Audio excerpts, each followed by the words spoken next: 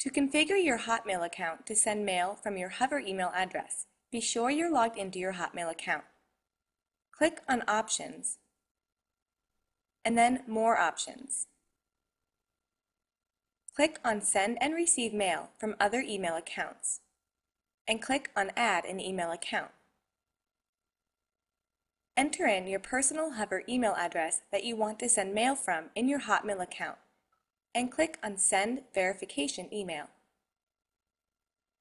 Click on Go to Inbox, and open the verification email that was just sent to you to verify your personal Hover email address. Click on the link in the message, and you'll be all set up.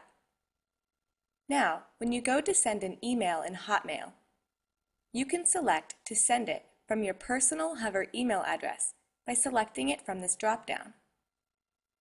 If you'd like to make your personal Hover email address the default when sending mail from your Hover account, go back to Options, select More Options, and click on Send and Receive Mail from Other Email Accounts.